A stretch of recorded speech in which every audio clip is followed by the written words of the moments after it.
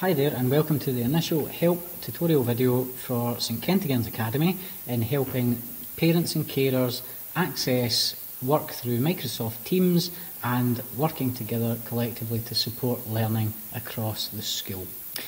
So, the first thing we need to do in order to access Microsoft Teams is to go on to Glow. Now, all pupils should have access to Glow, and if they have any issues in accessing it, if they contact a teacher or any member of staff, teachers have the capacity to change passwords and give out login details as well, so that learners can access Glow on the go whenever they need help or support.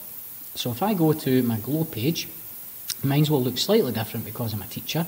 However, I go from here and I'm going to access Microsoft Teams from my Launchpad. So when I click on this, it'll open up the browser version of Microsoft Teams. Now, because I have the teacher version, mine will look very, very populated in comparison to the learners. However, they should have a team for each of their classes, and if that's not the case, then it's maybe a case of they haven't been added automatically or they need a code to add themselves. So that's the first thing we're going to look at really in this video. However, there's one other thing that I do need to indicate. When we're dealing with Teams, now the browser version has certain functionality, but it does tend to have wee moments of temperamentality when you're accessing certain materials.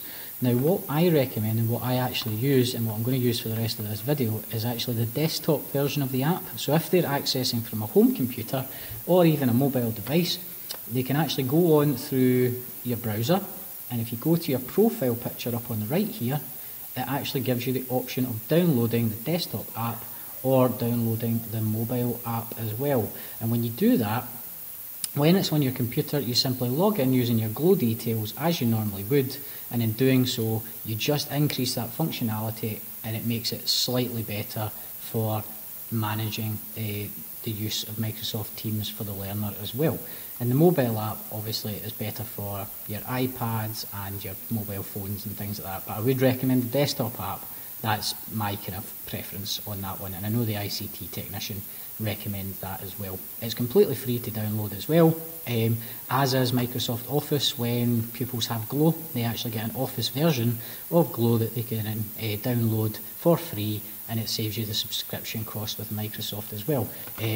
That's not in this video, but if you're interested, get in touch with the school and we'll tell you how to do that. So, what I'm going to do is I'm going to minimise my internet browser just now, and I'm going to open up my desktop version. Now you can see there, it's the exact same layout. It's got all the same things: activity, chat, Teams, assignments, calendar, any calls and things, and I've got all my tiles here as well for everything that I am in. Now, in order to join a team, it's quite easy actually. You click on the button up the top here. It says join or create team. Now pupils won't have the ability to create, but they will have the ability to join. So if they join a team, you are wanting to join a team with a code, and if you enter the code here, now I got one of my staff to make one earlier for me, so my code is JKRBF6H. Now all of the codes for all the teams have now been collated as well by the school, so if there is a team that a pupil can't get access to, the school can relay that information home.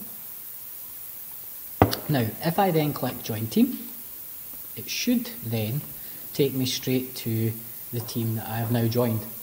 Okay, now the team that I have now joined isn't overly populated, purely because it's just been set up for demonstration purposes. However, on this, you can see there quite easily that I've been added into that team. I have access to any posts that have been made by the teacher, any files that have been added by the teacher, my class notebook and my assignments as well. And these are things that I am going to then talk about throughout this. Now, one of the things we are finding a lot as well is that when pupils are trying to get in touch with us, they aren't necessarily doing it in the best possible way, and that's why at times staff aren't always able to get back in touch straight away with answers for the learners. Now, one of the reasons for that is quite often they'll go on and they'll type, I don't know, like, can I ask about question 1? Right, so they post that. Now what you'll see there is that it's been posted, but there's no notification going to the teacher, because if I was to go back to my Teams, obviously I have all of these. If it doesn't pop up on my activity here, I don't see it. Okay, so you need to actually make sure that if learners are contacting staff, they actually need to tag the member of staff in it as well. So if I was to go back to this post that I'm doing, if I then do at Miss Quinn, oops,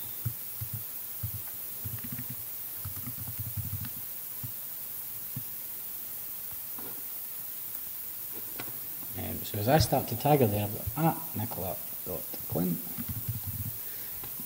Oops. If I now tag Miss Quinn in it and say I'm stuck,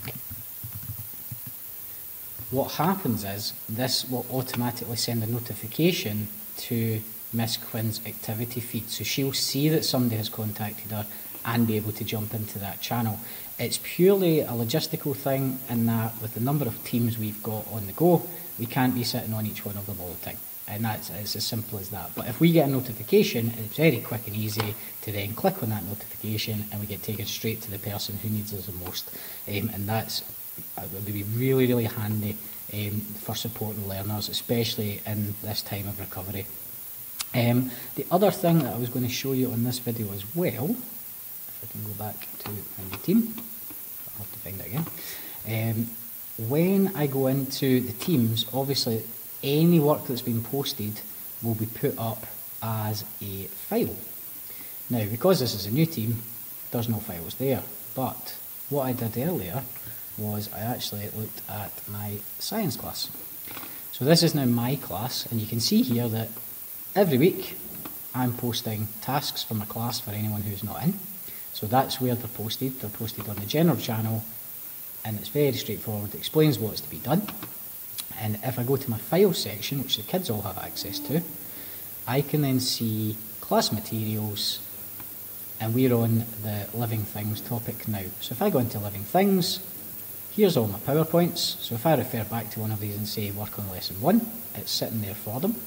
And if I go back again, electricity was the previous topic, so if a learner wants to actually go back and revise something or look over something that maybe didn't go as well, then all of that material is there for them as well, and it's kept there so that they can remediate their learning should they maybe come up against something they're not sure about, or something that has been quite tricky in terms of the assessment and things. So there's always that scope for doing that wee bit extra, doing that bit of remediation, and just really supporting the learning. We know lockdown has had its impact on learning. We know that, and I don't think it's unrealistic to say it hasn't. We are now in the recovery phase. We want to support learners as much as we can. So by using Teams in this way, hopefully we can work together with parents and carers to then support learners to the best of our abilities and really get them to where they need to be to achieve success.